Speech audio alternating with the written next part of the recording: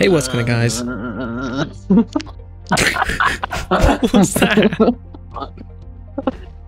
Hey, what's going on, guys? It's TheBigFishPlayz, and welcome back to another video here on the channel. Welcome back to Top Drives. You've probably seen my first silver screen video where I opened 2 elite packs and then the 2 less elite packs. That's like 17,000 gold opening. So if you want to go and see that, there's a link somewhere on the screen or in the description. You should go and watch all the cool drops I got from the packs, because it'll make you very jealous, and then you're going to spend $5,000 on gold to open 200 carbon fiber packs so you can get what I got, because that's clearly how it works. But in today's video, well, I've got through all the first 4 challenges. The 5th challenge, you get the epic exchange token, which you can exchange, hence the name, for either the Porsche Cayenne Turbo, which is this. I think that was given out once, like ages ago. Or the Alfa Romeo 8C Competizione, which was also given out ages ago. But first, before we even talk about which one, I have to go do this last round of Challenge 5. Also, if you're wondering, Challenge 6 hasn't dropped yet. It's supposed to come out this week, according to the developers. Why do I keep pressing stuff? Yeah, that's coming out later this week, so stay tuned for that. Yeah, go get Legendary. I'll probably make a separate video on that later if I get it. If not, then assume I didn't get it.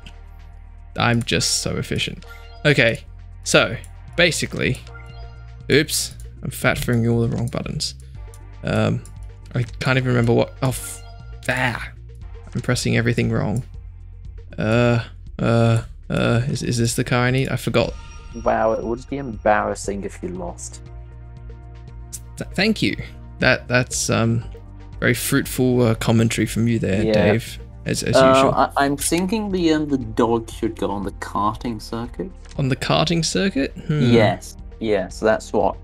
Okay, that's a lovely move there. That's what I'm feeling. I'm thinking maybe the no, I did hairpin for that one. I think you got it wrong.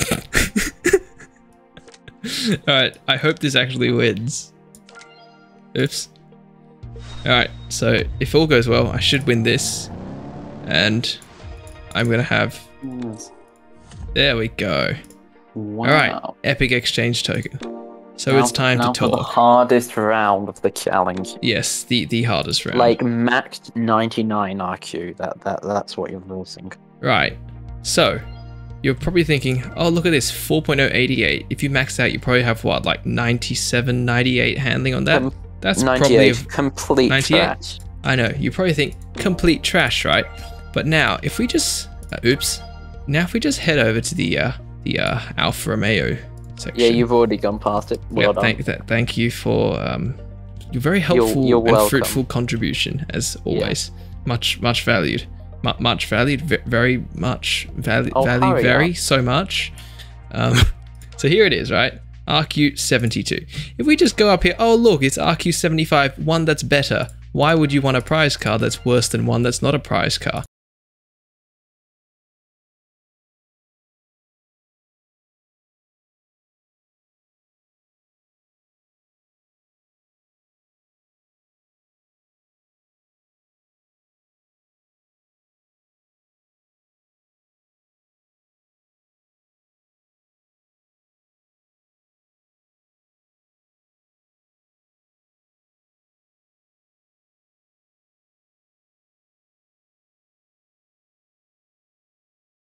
Exactly, we're not getting that car.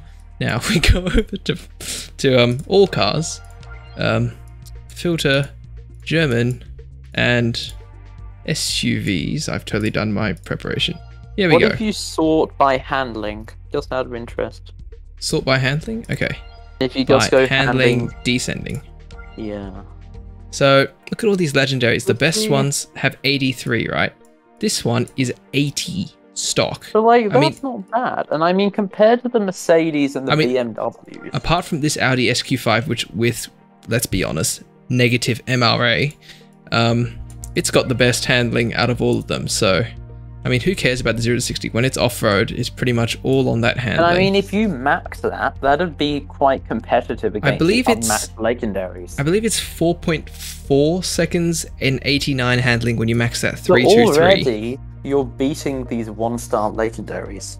Precisely, because none of them are going to have 89 handling. So I think that's definitely the better option. And it's not bad too. Unless you already have these legendaries. Which I clearly do. I clearly have all the good and the bad ones, clearly. Unless you have them, I think the Porsche is the way to go here. And it's got 72 MRA as well, so it's not going to be too much of a slouch on other things as well. So, solid. This is it. We are going to get the Porsche Cayenne Turbo. Now, this is going to be quite a difficult round, so bear with me. Oops, I was on the screen already, wasn't I? Yeah, well done. Okay, this is going to be a really tough one, so... I think we should put that on the airplane slalom. Yes. The Bentley is really light, so that will be a G-force specialist. Yes. How heavy is the Cadillac CT6? Almost 2 tons again. Lightweight specialist on the slalom. Service roads. Now, see, this is a 4-wheel drive, and it's got off-road tires. See, off-road tires will be very weak on dry asphalt, so we're going to need the standard tires, which will be much better. And I mean, look at this measly front-wheel drive on the asphalt. Clearly, the 4-wheel drive is going to be superior there, and will help it to win that match. So, if we just go ahead and oh dear, I've accidentally won. Who would have thought? There we go, 823 to 0, and voila, there we have the Porsche Cayenne Turbo. Now actually add and lock it before you forget. Yeah, I've definitely not forgotten to add and lock an Epic before, and then had to beg the support team to give it back. Long story, we'll save that for another time. So, essentially, that's my take on the Epic prize car from the Silver Screen 2 Challenge series. Let me know in the comments down below. Do you agree with my choice? Do you disagree? Quite frankly, I don't care about your opinion, but just put your comment in the description because it will tickle the algorithm. No, but seriously, if you are going to get one, let me know what you got, or if you want to ask, I don't know, up to you. But essentially, the Alpha's a good car, but there's better choices.